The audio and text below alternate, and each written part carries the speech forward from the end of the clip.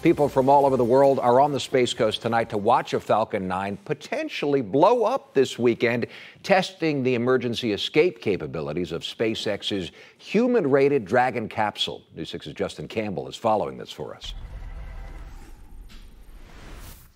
SpaceX scrubbed the launch because of weather conditions, but if all goes well tomorrow, this is the final step in certifying the Dragon capsule for astronauts to ride in back to the International Space Station. Wow. SpaceX says the new launch window will open up Sunday at 8 a.m. Eastern and close at 2 p.m. The test is designed to see if astronauts could be safely rescued if something goes wrong during launch. Carry the capsule tomorrow safely away from the Falcon.